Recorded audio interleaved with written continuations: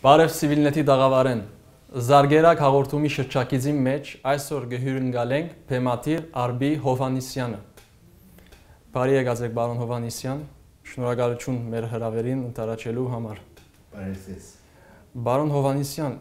ինչու խմբագրած եք 12 իւրօրինակ թատերկներու այս եռահատորը։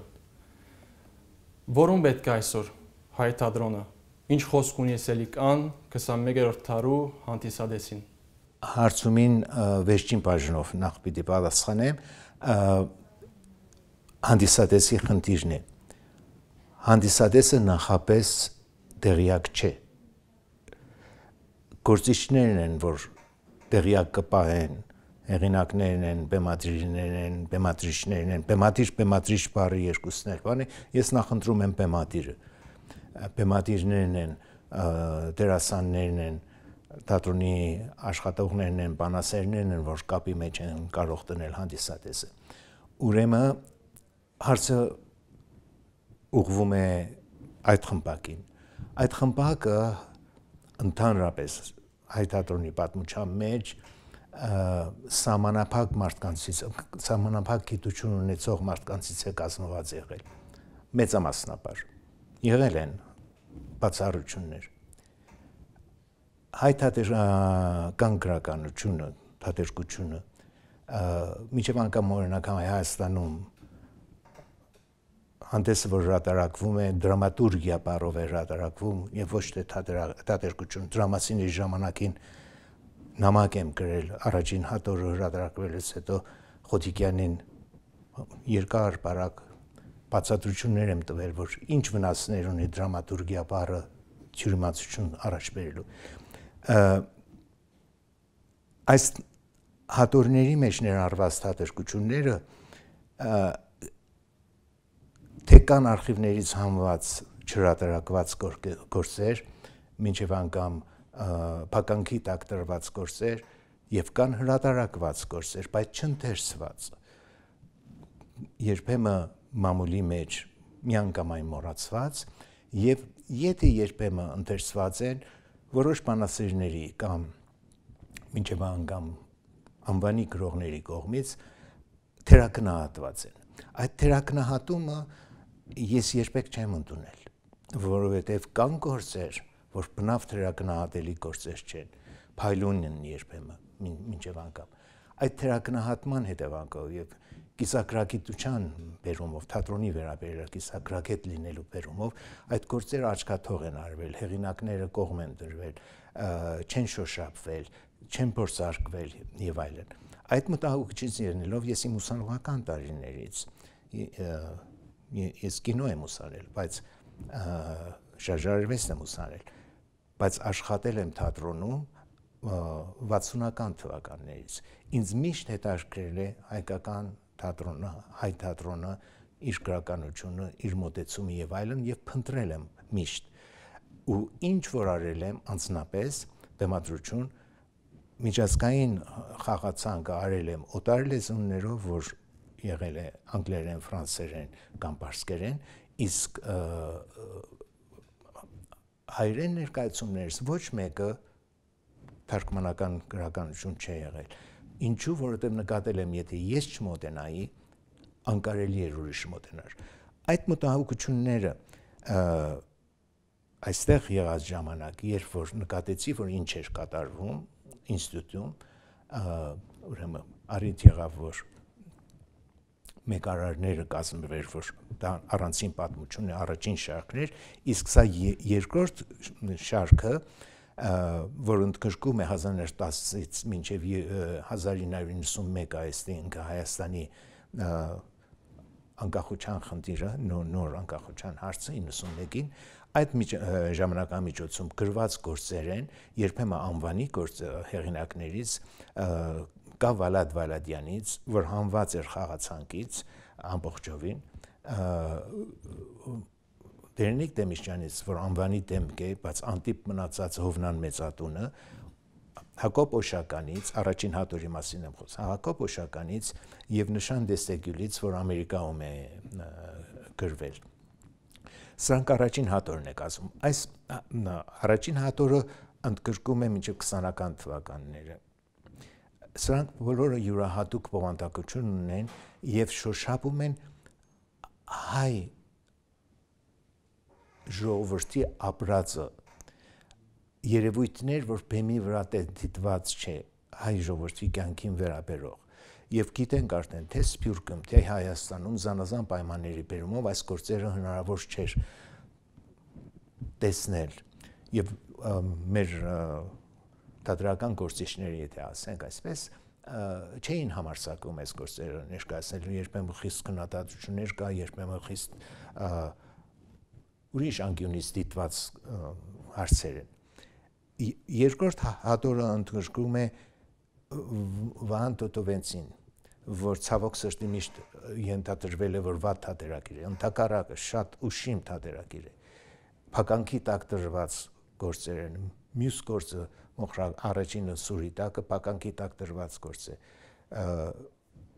մոխրակույտը նմանապես երբեք բեմ չի հանվել, իրեն գնդակահարվելուց ընդամենը 2 տարի առաջ հրատարակված գործ է եւ հետո մեջտեղ են հանված, բնականաբար չընթերցված, հետո կա Գասպարյանի մեր գլխուն եկածը, շատ հետաքրքիր մոտեցում Աղետեն ազատյալների մասին, փրկվածների մասին Ամերիկայում, Բոստոնում գրված է սա, Կզմեզ աղկիկները, որ հայկական հեքիաթի հիման վրա գրված է։ Այս հատորների մեջ ընտրված գործերը կիսով չափ արևմտահայերեն, կիսով չափ արևելահայերեն են։ Ինչու, որովհետև այդ զույգ ճյուղերը պետք է որ մեր բեմի վրա ապրեն եւ մեր դերասանները, բեմադիրները ծանոթ լինեն այդ ինչունի լեզվին եւ միջև անգամ բարբարներին, եթե այդ չափրեցրվի, հանդիսատեսը մենք հանդիսատեսին քննադատում ենք, որ չի հասկանում եւ այլն։ Ով ասաց, որ անգլիացին հասկանում է, երբ որ Շեքսպիրը դիտում, բայց լսելով հաղորդակցվում է, ուրեմն աշխատանք կա անելու։ Լեզվական տեսակետից նորեն այդ հարցադրումները նկատի են առված։ Երրորդ հատորը Վարուժան Աճեմյանն է, որ պոլիս ապրած եւ գրած է 50-ական թվականներին, հետո Կոստանդզարյանի տեսիլքն է, որ հրատարակված չէ, այստեղ վերջերս տեսա, որ հրատարակեցին Երևանում, բայց այստեղ հրատարակված օրինակը թեթև տարբերություններ ունի մյուսից, դրա համար կրկնակի հրատարակված է եւ իր բառապաշար անպայմանորեն օգտագործված է։ Հետո Գոհար Մարկոսյանն է, հուշարձանը, որ 80-ական թվականներին է այստեղ գրվել։ Գոհար Մարկոսյանը հետո հայտնի դարձավ իր մեկ վեբով Պենելոպը Լոգան կենտրոնում։ Մենք առաջինն էինք մեր աշխատատրական կառույցը, որ Գոհար Մարկոսյանին ներկայացրենք եւ հետո Գոհար Մարկոսյանը Էստոնիայում կապրեր, Փարիզ եկավ, մեզ հանդիպեց։ Առաջին անգամն էր, որ կատարվում էր 80-ական թվականներին Երևանի կյանքի մասին, հատկապես 3 կանանց։ Փայլուն աշխատանք է դա։ Վարուժան Աճեմյանի վերջին գործն է անպաշտոն ժողով, որ գրված է Բուենոս Այրեսում, որտեղ ինքը Պոլսից գաղթել էր Բուենոս Այրես, եւ այսպիսով ուրեմն այս շարքը, այդ ժամանակաշրջանը, լեզվական կառույցը, հոգեբանությունը, հայ ժողովրդի ապրած դիմակիցն է ներկայացում։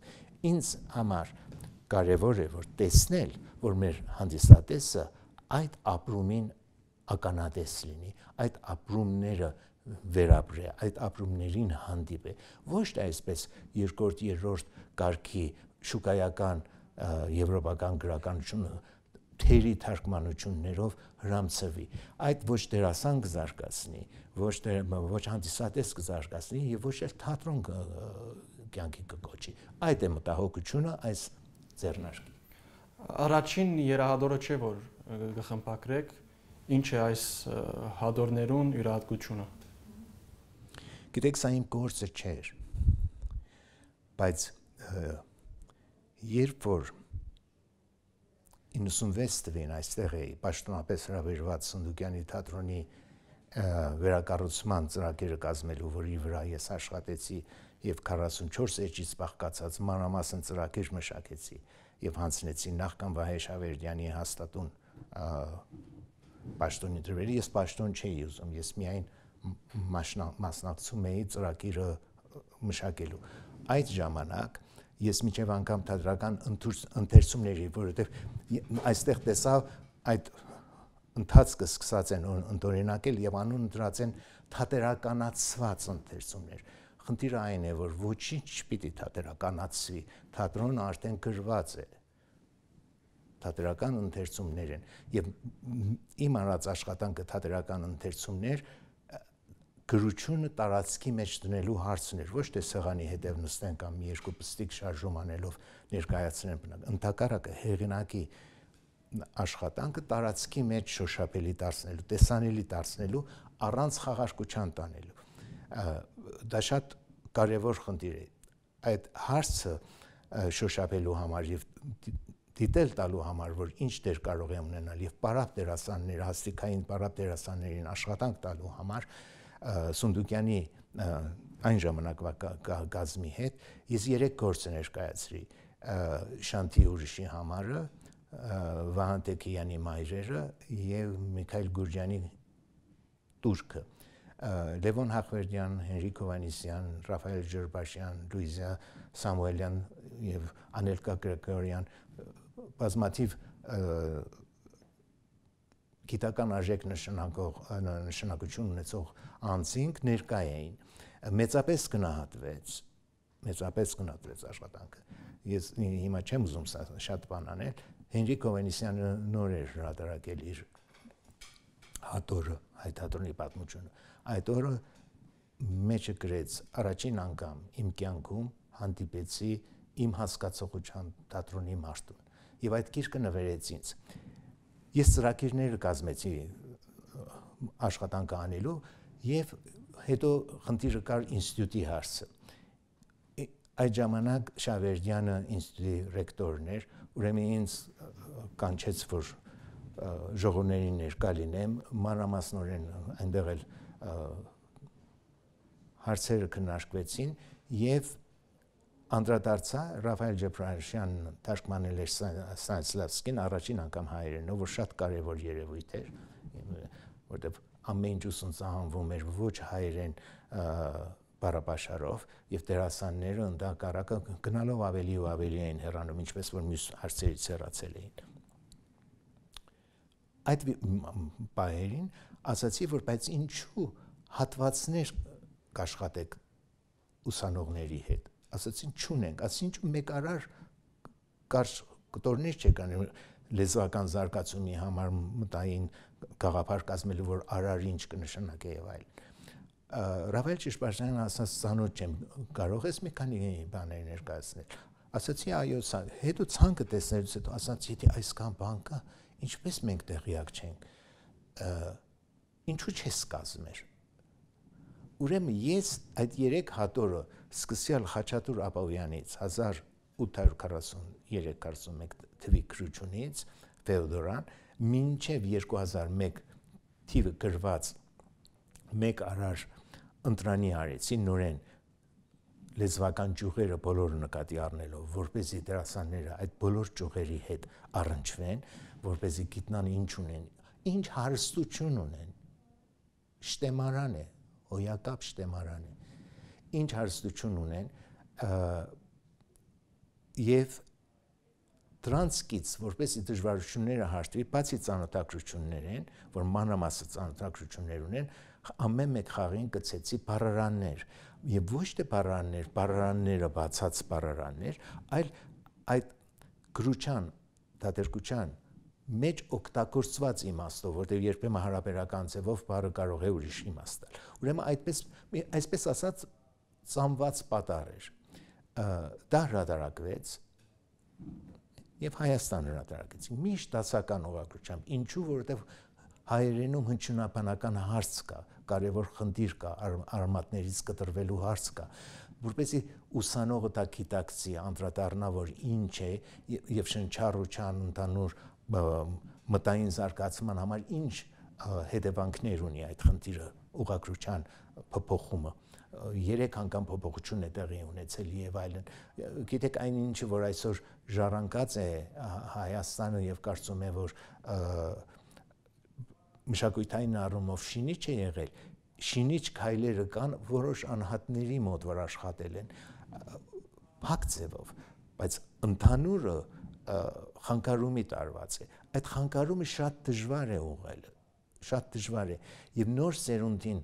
դեպի դեպի այդ գիտակցությունը տանել որպեսզի կարողանալ այդ մտահոգություններով էր այդ որ ես ձեռնամուխ եղա իմ գործը ես պրոֆեսիոնալ բեմադրիչ եմ ես պրոֆեսիոնալ բեմադիր եմ ֆիլմի եւ այլն նույն մտահոգությամբ բայց ես լծվեցի սրան որպեսզի սա էլ կատարվի սա էլ արվի նորեն ասում եմ առանցի պաշտոն ուզել իսկ որևէ թատրոն այս թատերգաշարով կրնա խաղացանք կազմել այո եթե ինպես մտածե երբ որ ասում եմ ինպես մտածե այսինքն այն ինչը որ ասացի այդ մտահոգությունները ունենա ուրեմն նախ պետք է այդ գիտակցությունը արտնացնել հետո մտահոգությունները բնականաբար կլինի նախորդ չափանիշներով որ ասացի եթե ընթերցեմ ասեմ չէ թույլ է բանջ ես ներկա եմ եղել երբ որ Լևոն Շանթի Օշիմբայլը Սունդուկյանի հետ կընթերցվեր որտեղ առաջարկել էի որ հետարքի զուգադիպություններ տեղի ունեցել պատմական հայոց վերջին արքան անունը Լևոն էր եղել 600 տարի հետո Հայաստանը անկախանում էր պետականանում էր այսինքն անկախ պետություն էր ստեղծում եւ զուգադիպությամբ նախագահի անունը Լևոն էր Օշիմբայլը Լևոն վերջին փոքրիկ թագավորը որտեղ անչափահաս էր նրա պայլն էր Օշիմբայլը թատերգությունը հիանալի նյութ էր Սունդուկյանի թատրոնը հնչեցնելու իմաստը պետականության հնչեցնելու այդ գործը առաջարկված էր որ Սունդուկյանի կտակի հետ միասին երկուսը միասին խաղացանք կազմեին կտակը Վահե Շավերդյանը ահռելի բեմադրությամբ բեմ հանեց հինաստվածները նմանապես որ ես սրահից բողոքել եմ եւ իր տղան նկարահանում էր իմ բողոքը երբ որ զարկում էի սահանին որ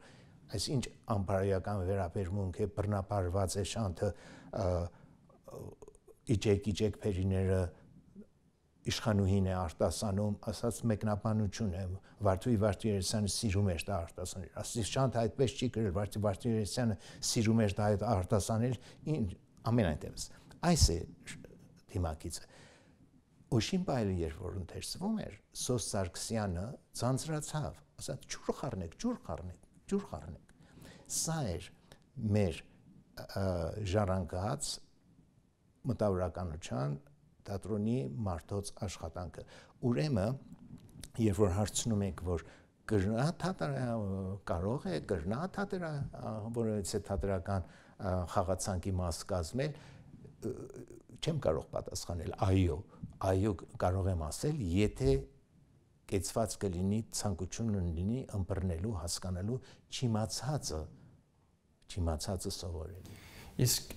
ինչպիսի բեմադրական մոդեցում կենթադրե այս թատերգություններու ներկայացումը ինչպես որ որևէ թատերագիր ըստ բեմադիրի այսինքն չի խանգարում որ արտիական մոտեցում ունենալ բայց արտիական մոտեցում ունենալը բեմադրության մեջ չի նշանակում գործը խեղաթյուրել այդ միշտ կատարվում է արտասահմանում էլ կատարվում է խեղաթյուրելով է երբեմն բեմադրվում երբեմն առանց խեղաթյուրելու արտիական հնչողությամբ է բեմադրվում խնդիրը արտիական հնչողությունն է խնդիրը այն չէ որ ըմբռնումն է բովանդակության ըմբռնումն է որ արտիական կարող է հնչել ծալքերը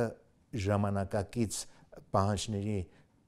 համեմատ հասկանալ եւ հնչեցնել Շեքսպիրը արտիական է միշտ որովհետեւ կարողանում են որտեւ նախանցյալ ունի բեմի վրա եւ ընդունված է դա Չեխովը նմանապես հա մեկ հետաքրքիր բան ասեմ Չեխովը այդ ժխտուածը հեղինակների շարքում է պատկանում Չեխովը ձախողել էր Սենտ Պետերսբուրգում բեմադրված ճայի բեմադրությունը, դա Նեմրովի Շտանչենկոն էր, որ պարտադրեց, սա պատմական իրողություն է, պարտադրեց, որ Ստանիսլավսկին վերադառնա այդ գրուչանը, պարտադրեց, որ վերընթերցեն եւ այդ նորակառույց Մոսկվայի գեղարվեստական թատրոնը հիմնված երկրորդ բեմադրության համար դրա վրա աշխատեն եւ Չեխովը այդպիսով ոտքի կանգնեց։ Ինչու էր տապալվել առաջին անգամ, որովհետեւ սխալ մոտեցմամբ, սխալ շեշտով էր բեմադրվել, սխալ ոճի խաղարկությամբ էր բեմադրվել։ Իսկ Չեխովը ուրիշ ձայն էր հնչեցնում, ուրիշ մթնոլորտ էր շոշափում։ Այդ նույն հարցը այս գործերին են վերաբերում։ Չի համընկնում իրենց ընդունած չափանիշներին։ Իսկ հատուկ դերասանական պատրաստություն պետք է։ Միշտ դերասանները հատուկ ձևով պիտի պատրաստվեն ի սկզբանե, պատրաստ հանդիպելու անծանոթին եւ չպարտադրելու իրենց գիծած անծանոթին։ Դերասանի ունակությունները նրանում են, որ կարողանա ընդունել եւ կարողանա հաղորդակցության մեջ մտնել։ Դա հատուկ կրթական ընթացք է պահանջում։ Այո, եթե դա լինի, ներկա կրթական համակարգը դժվարացնում է այդ խնդիրը։ Իմ բարակային միշտ եղել է այնպես, եթե այդպիսի համակարգի մեջ դասերակվածներ են եղել, ես որոշ ժամանակ պիտի աշխատանք տանեմ, մինչև այս ջնջվե, լվացվե, մաքրվե այդ նախապարշարումները, որ կարելի լինի մաքուր աշխատանք անել։ Բայց միշտ կարելի է, եթե պատրաստակամությունը եւ ցանկությունը լինի, միշտ կարելի է։ Դուք նաեւ շարժարվեստի բնագավառի մեջ գործեր ունիք։ Դուք երբևէ Հայաստանի գինոկորզիչներու հետ առնչություն ունեցած եք, իսկ ձեր ֆիլմերը Հայաստանի մեջ ներկայացված են։ Իմ ֆիլմերը նախ ասեմ, որ ուսանողական տարիներից մինչև վերջինը, որ Արբի Հարաճի հիմնադրին դստեր հետ, որ եղավ Հարաճի վերջին խմբագիրը եւ հրատարակիչ Արփիկ Միսահակյանի հետ արված երկարաշունչ վավերագրությունն է Փարիզում, որ վերջերս առաջին բաժինը ցույց տրվեց, դա եռյակ է լինելու, աշխատանքային բաժինը դեռ ցուցադրված չէ, բայց մի երկար հարցազրույցի մասը, որ արդեն 1.5 ժամ է տևում միայն, դա ներկայացվեց, առնչված են եղել մինչև առաջին աշխատանքից, որ եղել է առաջին շրջանի դիպլոմի ֆիլմս Լոնդոնում հիմնված Գրիգոր Զորաբի դիմակը պատմվածքին, հետո մուլտը, որ եղել է Փարվանան Թումանյան եւ Կոմիտաս Քարյակի երաժշտությամբ, խոսք չկա այնտեղ, միան վերացական абստրակտ նկարչություն է, շատ թեթև ֆիգուրատիվ, եւ հետո Թադեի վանքի մասին ուխտագնացությունը, որ առաջին ուխտագնացության ֆիլմն է վավերագրական արված, որ Վազգեն Վահապարը օրինակ ուներ վիդեոյի վրա, 67 թվին արված, նրանից հետո զուգադիպությամբ միևնույն տարում, որ Մանարյանը հեղնարախբյուրն է արել Հայաստանում, միևնույն տարում զուգադիպությամբ առանց մեկս մյուսին տեղյակ լինելու, ես հեղնարախբյուրը անունով ֆիլմ եմ արել եւ դա Վենետիկ է ցուցադրվել, միջազգային փառատոներում է ցուցադրվել, Թերանի միջազգային փառատոնում եւ այլն, ճանաչված ֆիլմ է, մեծապես գնահատված եւ սինեմատիկի արխիվում պահվում է։ Նրանից հետո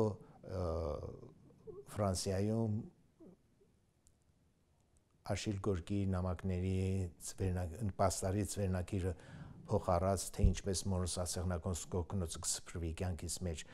այդ աշխատանքն է, որ թատերական տարած աշխատանքի արդյունք էր, որ նկարահանվեց, որտեղ Բրուկը ասաց, ինչու սա չեք նկարահանում եւ այլն։ Ուրեմն շնորհիվ այդ բարյացակամ դիտողությունների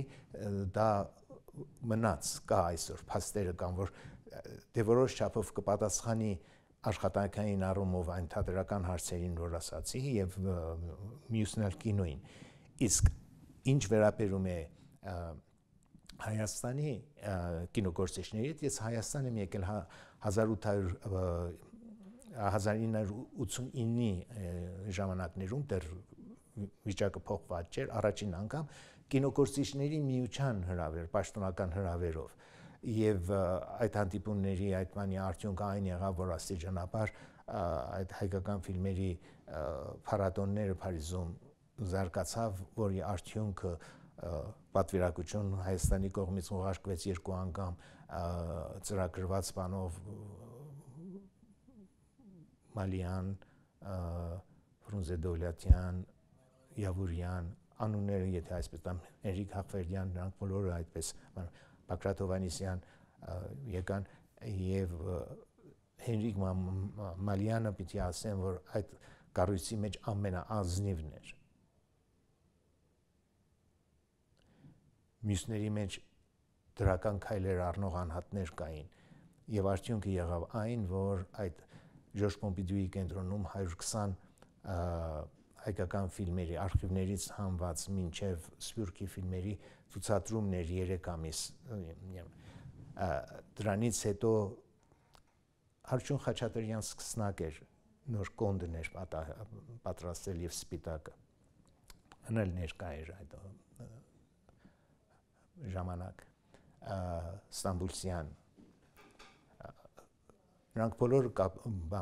նրանք պաշտոնական մարդիկ են Խաչատրյանը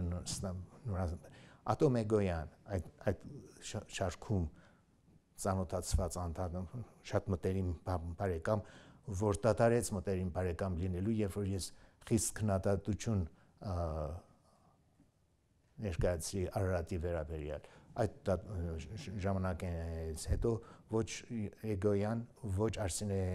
Խանջյան ինձ հետ կապ են բայել միշտեր նախկինում միշտ գերացայն էին երբ որ հանդիպումներ կունենենք երբ որ ես էի այնտեղ այցելում միշտ մտերմի քայլ հանդիպումներ ունենք այդ խնդիրը որ ցավոք սրտի աշխատողները տարողություն չունեն որ անձնականից զատեն աշխատանքի բուն նյութը նաեւ որ երբ որ ոսկե ծիրանը ստեղծվեց իմ արած ֆիլմից 15 տարի հետո էր ստեղծվել բոլորը դիտած էին բոլորը դիտել են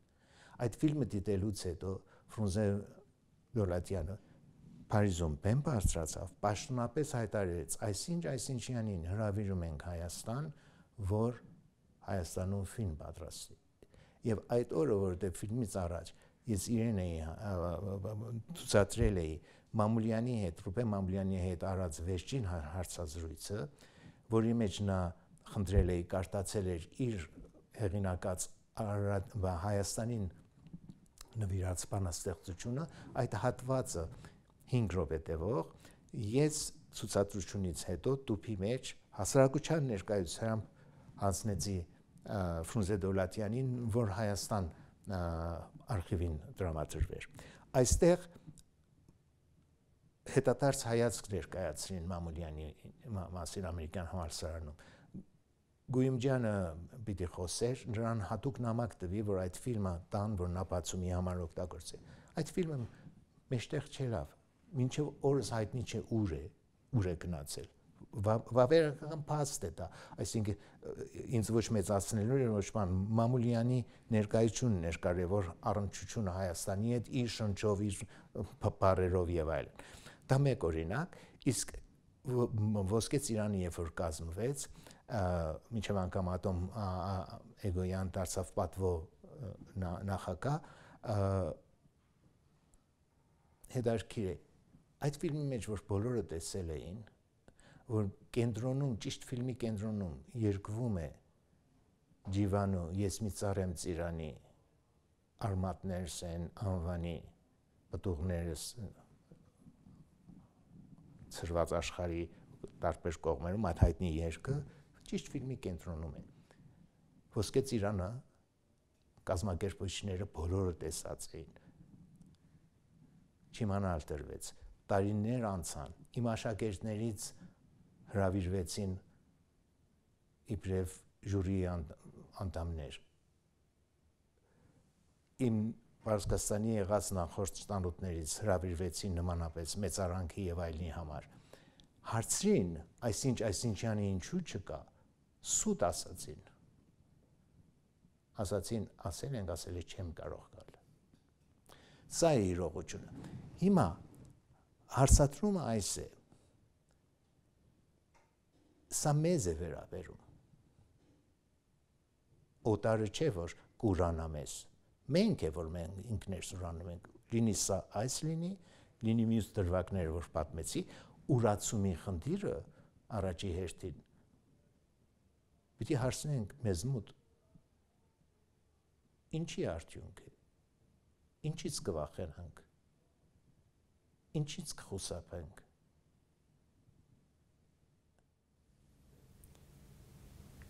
Շնորհակալություն, պարոն Յովհաննիսյան, մեր հրավերին տարածելու համար։ Ես եմ շնորհակալ։